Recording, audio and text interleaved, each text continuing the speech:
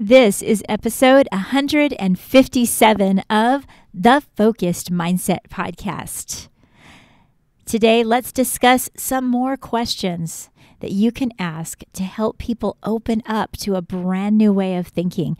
This is going to help your conversations, but more importantly, it's going to help you in your journaling and in your thinking to help you think more solution-focused.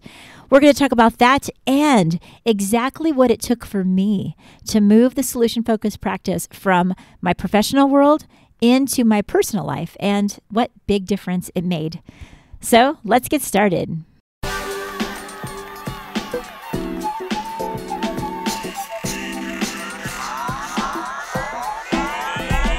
Welcome to the Focused Mindset Podcast. This is the one and only podcast where you can figure out how to sort out your life using the solution-focused approach. You may have heard about it in counseling, but guess what? You can have a mindset that's full of solutions rather than filled up with all of the problems that try and overwhelm us. I'm Cher Kretz. I am a solution-focused life coach and I'm a school counselor. Here, we discuss how you can be the best version of yourself in your home and with the people you love. Jump over to my website, thefocusedmindset.com, to learn more about our products and services.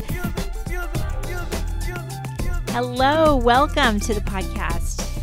This is another episode of the Focused Mindset Podcast, and I'm so excited to talk to you guys today. First, I'm going to let you in on a little secret. I have completely revamped my 35-day journal prompts and conversation starters. I was taking a look at it and I realized that those of you who have already downloaded it, you have a version that you can read on your phone, but you can't make it into a worksheet so you can print it and hand it to people and have it in your car when you're driving. And I've changed that. So if you want a copy, it's going to look something like this. You can literally make a copy now, and it's available in two different ways. Well, actually three different ways. One is when you pick up 30 Days to Higher Hopes. I have certain places where you can scan the QR code and then you can use the questions in my journal prompts to write in the journal. So that's one way to get it. Another way to get it is to check the show notes, because I always leave a link so you can get one straight to your inbox along with my Hope Notes. And then 3 is at my website at thefocusedmindset.com. I really want everybody to be able to have this resource, because many people will tell me, what are some questions that you can ask? My favorite ones are right here if you are someone who's practicing solution-focused skills. And the other reason is because when we're journaling and we're trying to renew our mind, retrain our mind, what better way than to take a solution-focused concept, write that question down, and then just free write, just go. Now, another secret is I'm creating another journal. Hopefully it'll be out by April, by my daughter's birthday, and it is going to be based around these 35 questions. I'm going to have each and every one of these questions with other continued conversation pieces, and it can be used with family, it can be used in a classroom, it can be used just for your own personal growth. It'll be 35 solution-focused questions journaling book, and that's coming. Now, at the end of this podcast, we're going to continue with what we've been doing, and I'm going to give you 7 solution-focused journaling questions that you can use this week to help you in your conversations and in your journaling. So that's for the end. Right now, I'm going to tell you the story about how I fell in love with the solution-focused approach and why it makes such a huge impact in conversations. I recently wrote a blog. My February blog is up on my website now, and it's all about this. So I wanted to highlight what I talked about here with you. Many people feel disrespected, ignored, or even let down by the people that they care about most. I find in conversations that I've shared things from my heart, and I still walk away wondering if it made any difference. This happened a lot before I found the solution-focused approach. Because what if I told you that with a few minor adjustments to how you communicate, you can make a way bigger impact on how you have conversations and have stronger relationships. I'm telling you, that is what happened to me. And I know it can happen to you as well. Now, just for a bit of history, solution-focused therapists help clients build hope by focusing less on their problems and more on their own unique ability to shape their future and align their values. When they do that, people are empowered. They discover the solutions that were always right there, but they just couldn't see it. When I became a solution-focused practitioner, I immediately noticed a big difference in my professional life. My clients literally went from struggling to noticing their growth every single time we met. My clients would email me before we even got together and say, I can't wait to tell you about the changes that I've had in my life since the last time we talked. Let me tell you, this made a huge impact on me. I knew that it was something that was in the making for quite a long time before I became a solution-focused therapist. You see, long before I understood the importance of listening. As a school counselor, being a good listener is foundational. More listening, less talking is the goal. So I would listen, and they would share, and I would listen, and then I would share the strategies that I believed would help them thrive. Now, you might think, okay, they felt heard and they walked away with strategy. So what's the problem? The problem was I realized that my clients would forget what we talked about and fail to make necessary changes. They would walk away motivated with best intentions. So where was the follow-through? Without putting these new strategies in practice, they were bound to fall into their same bad habits, the same habits that led them to having the problems in the first place. The reason for this lack of follow-through certainly wasn't because the strategies needed fixed. I always gave strategies that are rooted in sound research. And it also wasn't because my clients didn't feel that they didn't want to do better. They wanted change in a big way. So what was the reason? It was because of how our brain remembers information. The brain can only remember a small portion of everything that we take in every day. That has been proven by research. Now we know this, but what does the brain remember? If it only takes in a little bit, what is it that it remembers? Well, unless we find information that's surprising or rings true in a personal way, what we see and hear fades into the background. It fades to the back of our memory, and pretty soon it's long forgotten. So I decided to use this brain research to help me find a better approach to counseling. I was on a mission, people. I wanted to figure out how to help people remember and implement new strategies. It had to be possible. And my research brought me to the solution-focused brief therapy approach. And I learned the power of solution-focused therapy because it takes a very special and unique interest in the client's best hopes, in the client's preferred future. And I began using this new approach with every single interaction. I adopted it into my mindset. And now I believed in my clients in a brand new way. Now I can see that it's trickled into every single part of my professional life. My school counseling practice leveled up immediately. The more my students identified with their strategies that they could believe in, the more they achieved. And when I went all in, I decided to get certificated as a solution-focused life coach. It just changed the way that I approached working with people. I realize now that it wasn't enough for me to be just an active listener as a counselor. I had to learn to take that next step. I had to learn to help people find their authentic solutions. And I realized that it's about opening their eyes to the strategies that are hidden beneath the surface. It's about believing in them and helping them believe in themselves. Ultimately, the solution-focused approach works because each of us are unique individuals.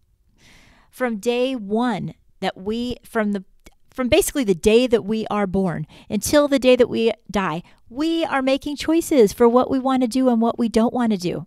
Even a baby is like, look, I'm not being picked up right now. Time to cry. We don't make that choice for them. They make that choice for themselves. For the better or for the worse, we shape our lives with our choices. So I just made this huge shift, and I decided that no longer am I going to share my expert opinion. I'm going to look at my client as the expert of their own life. Now, that is not to say that I never, ever share my opinion. That's ridiculous. It's a mindset shift that helps me stop and pause and literally let them think through things. But of course, there comes a time when I'm able to, with a lot more clarity, with a lot more sensitivity, with a lot more information that I've gathered beforehand, share my expertise, if you will. But it changed because I didn't look at that as my job. I know what I know, and part of my expertise was knowing when to share it. Being patient enough to wait and not just jump in and blurt out everything I know and then wonder why it doesn't even make a difference when they walk away. They walk away thinking, oh, wow, she's really smart. Is that really my goal? They can think that I'm really smart, completely forget most of what I said. I'd rather them remember what I said, because when I do say it, it's after a time of listening and a time of us discussing and them talking. My expertise shifted. My expertise became starting to become the person who's able to help other people shift to a different mindset. But how did this happen? When people say, what did you actually do? It took practice. It's not easy, but it started more or less by asking different types of questions. Questions like, can you think of a time this problem was not bothering you quite so much? Or tell me what would be different if this wasn't a problem in your life. Or another one I use, and I love this one, when you're at your best, what are you doing differently? Or what would you be doing differently if you had everything that you hoped for? And the magic is being patient enough to let them find out the answer to that question and waiting for them to answer. It takes practice. It seems simple.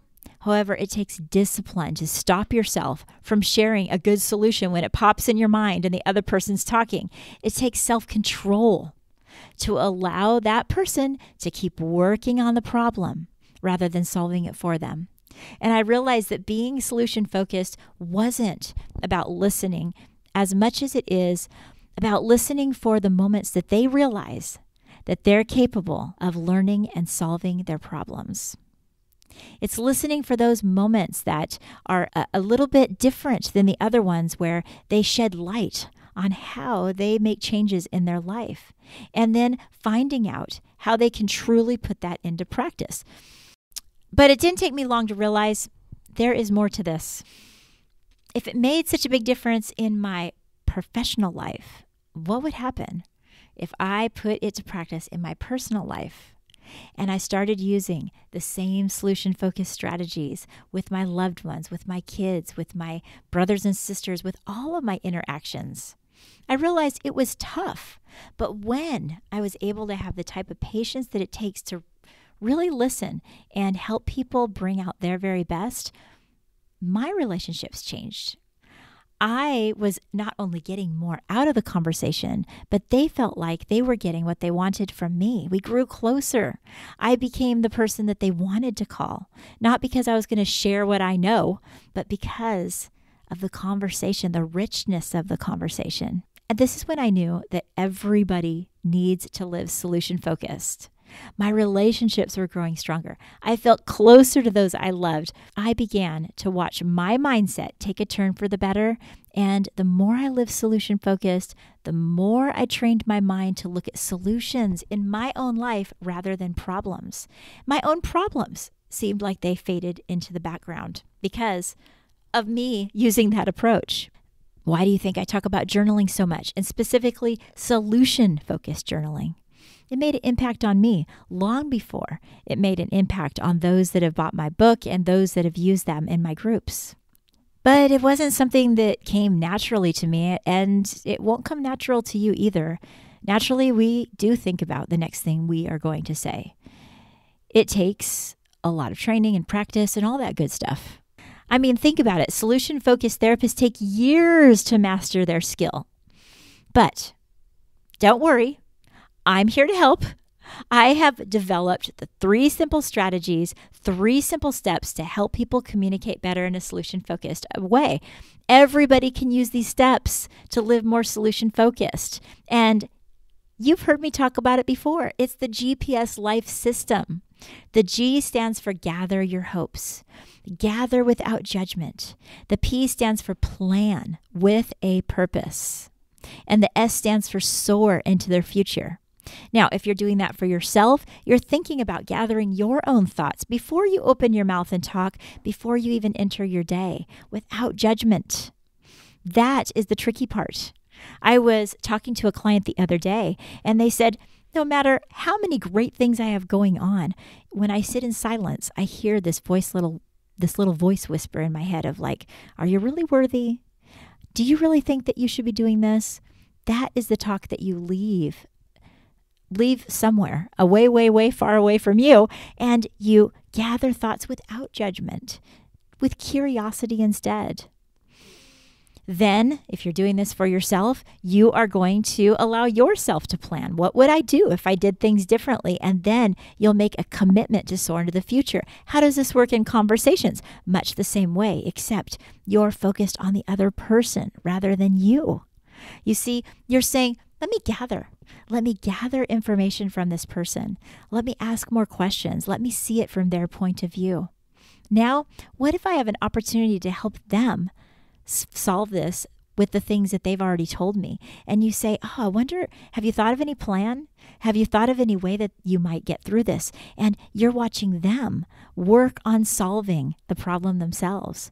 And then you encourage them to try it out, to soar in their future. And when you think while you're talking to someone, I'm going to gather information, we're going to plan with purpose, and we're going to soar, it actually changes how you approach the conversation. You become less selfish as you talk. You become selfless and focused on the person that you're talking to, which is really the point in the first place. I've noticed a lot of self-help blogs or posts borrow information from the solution-focused practice. I'm not offended. I think it's great. I think everybody should use it. I just wish that more of them would give credit to where credit's due. It is the solution-focused brief therapy that teaches therapists first to look at the other person as that expert of their own life. Now, when I see posts that talk about you being true to you and listening to yourself and all of this, I say, yes, let's do it.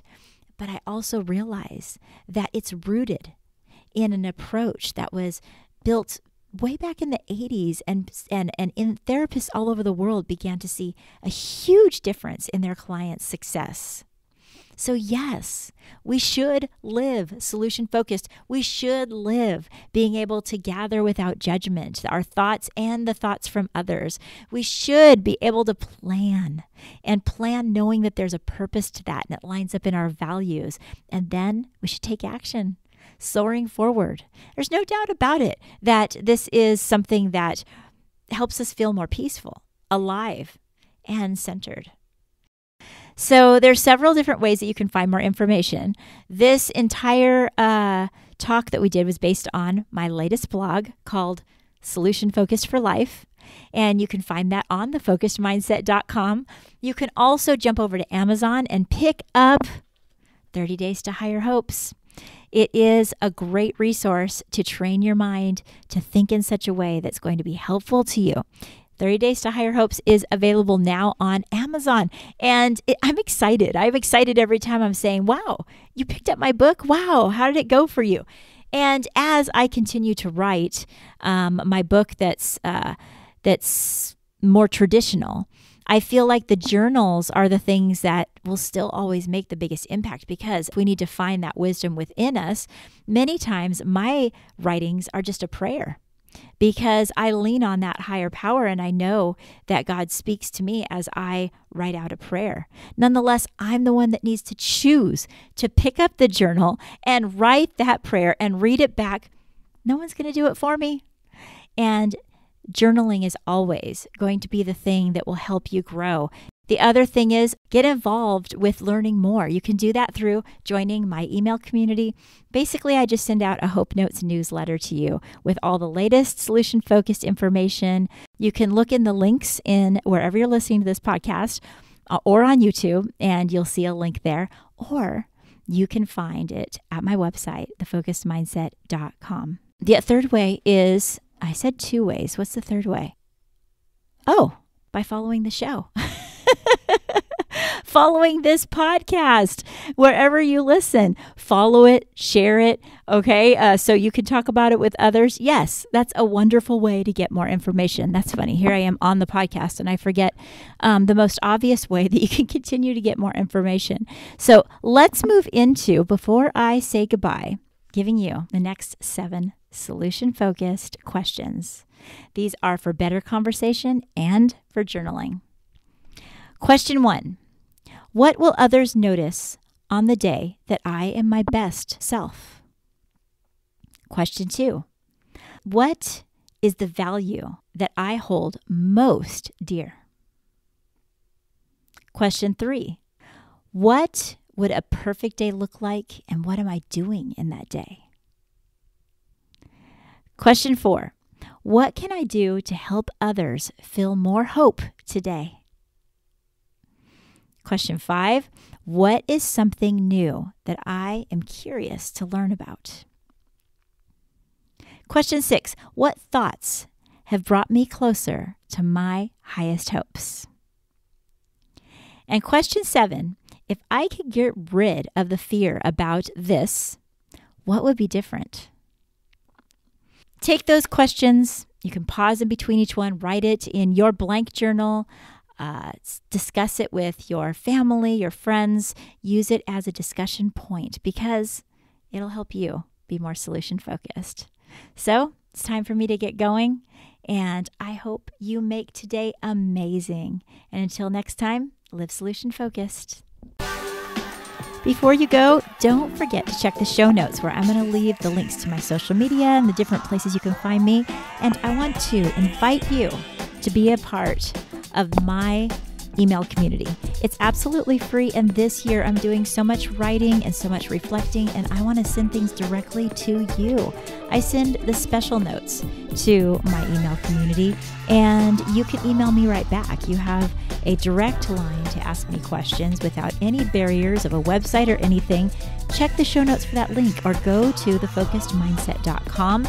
And if you click on getting the journal prompts, you also automatically are able to be a part of my community. And if you're interested in supporting this program, there's 3 ways to do it. 1, make sure you're following this program so it comes up as one of your favorites. 2, share it either on your social media or with someone you love straight to their email. And the 3rd is to leave a review, and I love reading those. By supporting this program, we're helping people be solution focused. See you next week.